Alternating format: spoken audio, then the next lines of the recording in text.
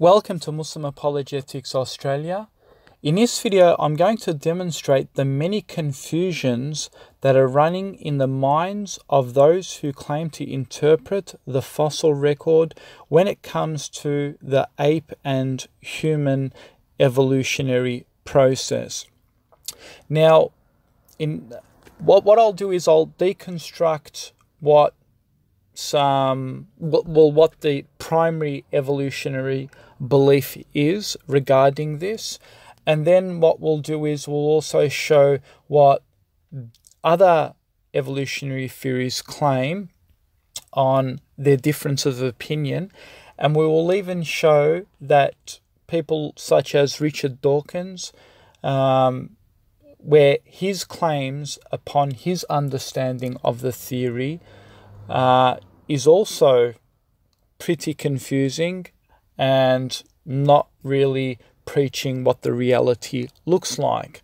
So let's begin. Now, if you go to a lot of the online videos about how is it that man evolved from an ape and so forth, they will show a picture of this.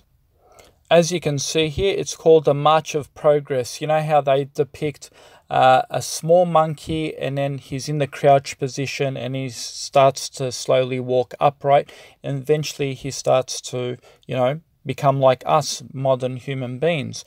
This image was produced many years ago, and what happened is some of the evolutionary Darwinists misinterpreted that and basically thought that's how the sequence actually occurred. And what they apparently misinterpreted is people interpret it as implying linear progress and direction towards humans simply have the wrong end of the stick. So when they start interpreting it that way, that's not how it occurred. And the more correct interpretation apparently comes from Richard Dawkins, and we shall go to that in a short while. And here is another video, actually, if you can, we'll actually open it up. And you can see in this video where they actually follow that same sort of mentality of March of Progress.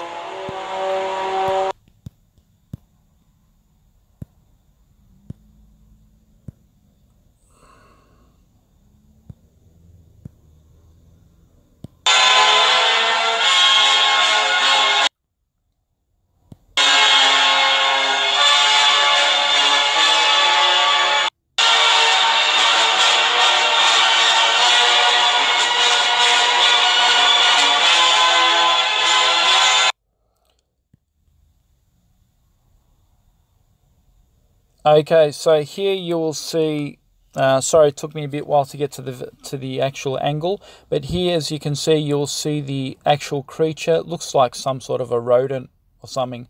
It climbs the tree, and look what happens.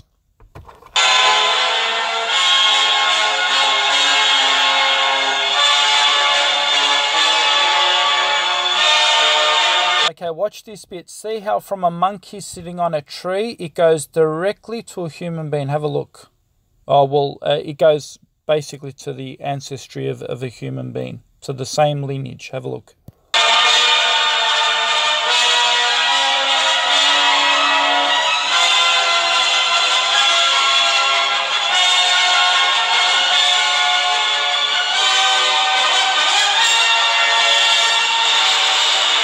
Okay, see how...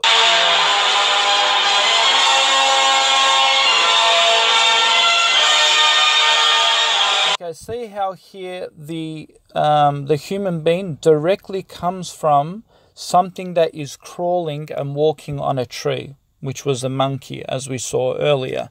So basically, apparently, this idea is wrong, according to Richard Dawkins, and we didn't evolve from chimpanzees and monkeys and things like this. Including the March of Progress image, which is here, this is also wrong. It's crossed out, and they now represent it as the tree. As you can see, all these different monkeys on these different branches, and then you have the human being, where he has his own independent branch. He doesn't come from the same branches of those other monkeys, as you can see. Not the gorilla or the chimpanzee, but it shows other extinct creatures here, just below that on the branch, as you can see here. So my question is, and we'll go to Richard Dawkins' video, that if we didn't evolve from chimpanzees and monkeys and all these sorts of creatures, well, we still evolved from monkey-looking creatures. So I don't know why they're actually disputing the image, the primary image, which is basically the March of Progress image. As you can see, you have the monkey crawling, and then he goes on, and then it starts evolving into a man. Now, it's interesting that they're now saying that's not how the sequence occurred. But then when you actually go to the actual diagram, what Richard Dawkins presents, it ought to have come from that particular monkey. As you can see here, look. Can you see here? Have a look. I mean, it doesn't look that different from the chimpanzee. Let's have a look at an image of a chimpanzee, and we'll look at an image of this. There you have it. That is an image of a chimpanzee, and they're saying that no, we didn't come from creatures that look like chimpanzees. But let's go to the actual original picture, and where the correction is made, but we still see a similar creature to this on the actual diagram. Let's have a look. Okay, so this is not apparently evolution. There was a mistake. It's not that sequence. The original image apparently is supposed to look like this. Can you see these other small creatures here, where the tree follows from below, the branch, the main strong branch here? You could still see an extinct creature. I think it's called Priscillus or something. And then there's Snappercus. You can see there's extinct creatures, and they simply look exactly like chimpanzees. And there's another one, extinct one here. And he looks like that same figure, that monkey up at the top, the starting monkey up at the top.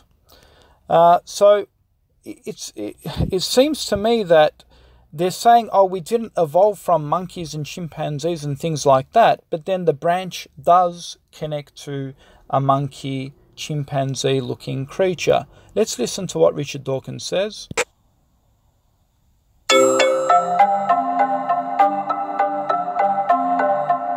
Come, there are still People often ask me, if we're descended from chimpanzees, how come there are still chimpanzees? Well, we're not descended from chimpanzees. We're both descended from a common ancestor who lived there about 6 million years ago. That common ancestor then produced two branches, one of which went to us humans, and one of which went to chimpanzees, branching further to produce bonobos and common chimpanzees. We are all cousins. We are not descended from chimpanzees. But it's really strange when he says that. Notice when he points his finger to the area where he pointed, it doesn't show an image of that particular creature. And he says we're not evolved from chimpanzees and yaboos or whatever he said. But he says we're not obviously direct descendants. We're only cousins because they branched off to a different particular branch. But eventually we would have still been related in the sense that we're still descendant from them. You know, it just means that we've just branched off and went our own different ways. So for him to say, oh, we didn't come from chimpanzee or we didn't come from a monkey and so forth, I'm sorry, but that particular creature is still part of our ancestry line.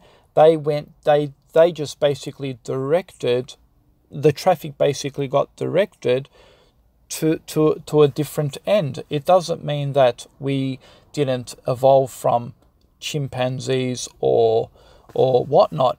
But I mean, the primary example is this. The primary example is we still come from creatures. I mean, even if the atheists want to say, "Oh, look, you're wrong.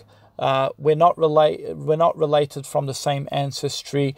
We're only related from a common perspective, as a common ancestry. We're not actually from chimpanzees because they shot off and went from their different branch." Okay, fair enough. Let me accept that. But we still have evolved from creatures that resemble chimpanzees. You can't even dispute that.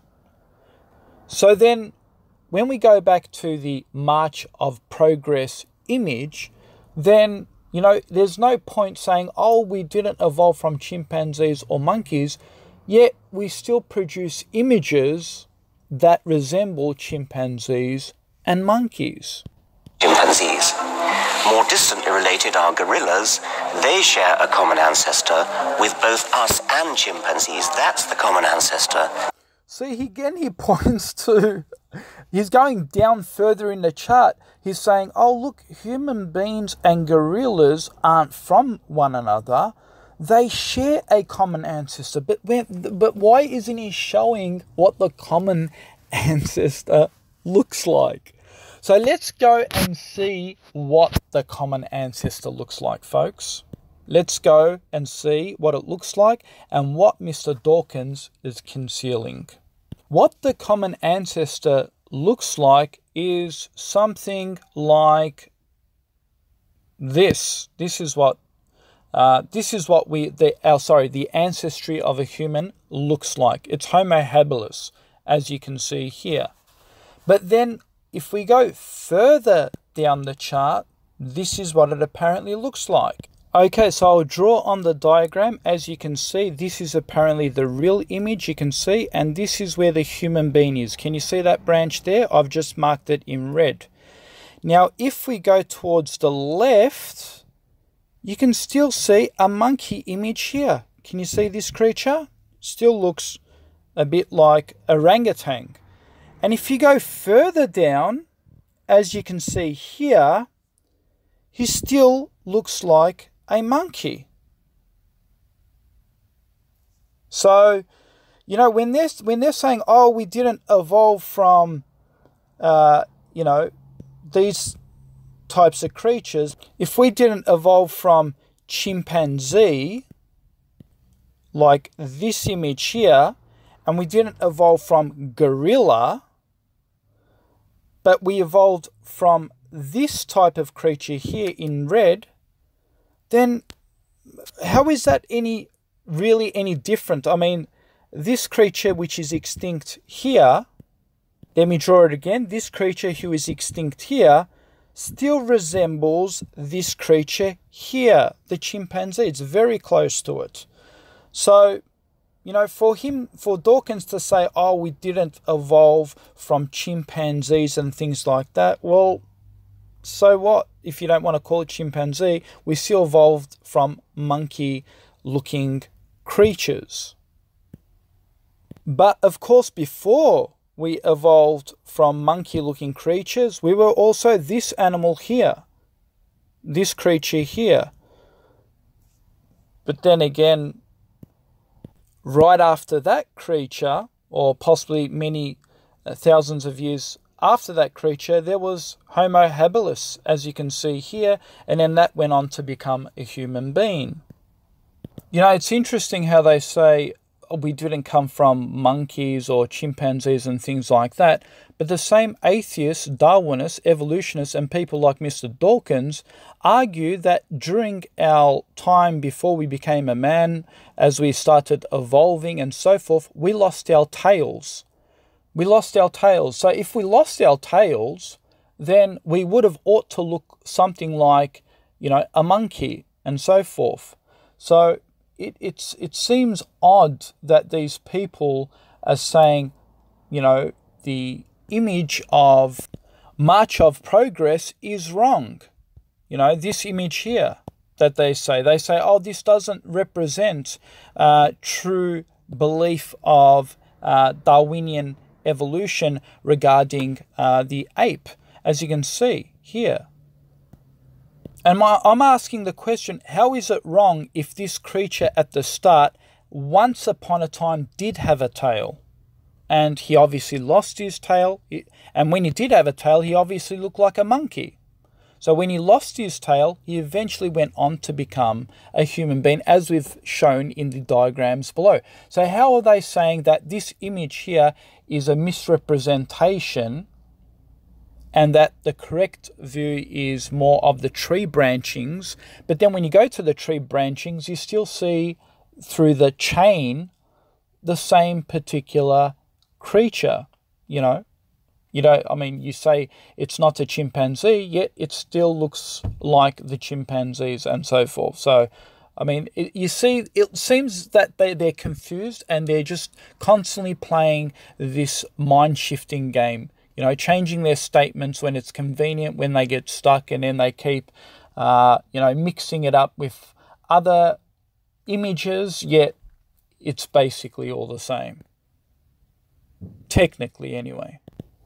The image that we showed earlier, the ape, the March of Progress, where it shows a smaller monkey, ape-looking creature then evolving into a man and all that sort of stuff. There are paleontologists such as evolutionary biologists and historians of science Stephen Jay Gould denounced the image in his 1989 book, Wonderful Life, protesting that life is not a ladder of predictable progresses. Yet it amazes me when he says that, when we see that similar progress down deep in the evolutionary tree. It's still there. So it seems that they're all getting it wrong. They're arguing and saying that depiction of apes is wrong, but then you go and study what Richard Dawkins says, and then you go deeper into it, and you see that technically he believes in that. He just words it differently. And then along the line, you have all these different internet evolutionists who start making all these videos showing that we came from these monkeys and so forth. So, folks, you can see a clear confusion between this whole thing. So in conclusion, folks, what we have is atheist, Darwinist, evolutionists misrepresenting their own science, yet they have the nerve to say theists have no idea what they're talking about when it comes to the understanding of evolution, and yet you have all these differences of opinions amongst these evolutionary bloggers. It's just amazing, isn't it? And more importantly, folks, this is the backbreaker, I believe. They say that man came from this ancient creature, Homo habilis, as you can see here. But when you tell them to show us then what came before the Homo habilis, right? And of course, other evolutionists will show you images of, rats, mice, whatever, lizards and so forth. But there is no proof and evidence we actually evolved from those particular creatures. So it seems that there's now a gap, because there's other evolutionists that don't even want to comment on what came before Homo habilis over here. It's basically like a missing link. So what they do suggest is that Homo habilis came from this. And what is this? This is Leuca. This is the first, it's like a type of bacteria. It's Leuca. It's basically what all the life forms sprung out from. The ancestry of man apparently originates from this, Leuca. So, these evolutionists like to claim, evolution is a fact, folks. It's true. Man has evolved from Leuca eventually. This is the primary origin where man eventually came from. But then you tell an evolutionist, can you demonstrate in a science lab where you take Leuca and you get Leuca to magically perform all of these miracles, where eventually all of these life forms spring out, Homo habilis appears, and then from Homo habilis, a human being then starts to shape and form. There is not a single practical example of that. And of course, an evolutionist will say, oh, you stupid theists don't understand evolution because evolution takes millions of years. Yet when you press them and say, well, if it takes 1,000,000 years, it means that your theory cannot be proven through an observational lens. It basically can't. And all you can do is draw these images and take these skulls and bones and draw these falsified mask images on them. And the only place it comes to is Homo habilis. Fine, man evolved from Homo habilis. Let's agree with that. Well, what did Homo habilis evolve from? Can you then demonstrate that? Can you demonstrate it that it came from Luca eventually? Can you show that? You can't even show that in a science lab. So how are we supposed to believe that the evolution of man occurred from Luca, that first organism, that living organism, and then it sprung onto man, when you can't demonstrate that? Because apparently it takes millions and millions and millions of years. Yet you want to shove down our throats that evolution, that man's evolution from Luca through Homo habilis actually occurred through natural processes. People often ask me, if we're descended from chimpanzees, how come there are still chimpanzees? Well, we're not descended from chimpanzees. We're both descended from a common ancestor who lived there about 6 million years ago. That common ancestor then produced two branches, one of which went to us humans, and one of which went to chimpanzees, branching further to produce bonobos and common chimpanzees. We are all cousins. We are not descended from chimpanzees. Yet the chimpanzee still looks like the image that he was basically sort of pointing to when you go lower down the chain. So, I mean, this guy is literally all over the place. Yeah, Mr. Dawkins, we're not direct descendants of chimpanzees, but for some reason we've actually come from this particular creature here, as you can see. So, yeah, we're not from chimpanzees and so forth, but we still come from something that looks like a chimpanzee. Amazing. And when you press them, apparently we came from Homo habilis, and we eventually came from Luca. What happened between Homo habilis and Luca? There were all these different types of creatures before we became human beings. So we would have come from things like lizards, maybe rats, dogs. You don't know what was between Luca and Homo habilis, all these different types of creatures. So we eventually sprung from those creatures. Human ancestry sprung from those creatures. So the question is, can an evolutionist demonstrate from that particular Luca, this particular thing over here, this bacteria, that all these little other microorganisms and creatures emerged? I don't know whether you want to call it lizards, frogs, tadpoles, whatever, and then eventually became Homo habilis here, and then eventually it became this figure here. Can you actually now demonstrate that in a science lab? No, you can't, because it takes millions of years, but of course the evolutionary theory is based on facts, evidences, which they can't prove except in their fancy drawings. And the primary question is, so my question is, if we lost our tail eventually, then why did we lose it? We obviously came from something that looks like a monkey. Again, the march of progression has a creature in there that resembles a monkey, and obviously one of those creatures in the march of race would have had a tail at some stage, so obviously they would have gone back to a monkey eventually. Yet, no, we didn't evolve from chimps and monkeys. No. We evolved from something that looked like them. So folks, don't trust them when they keep drawing these images and then they cross them out to say that's not how it occurred, this is how it occurred.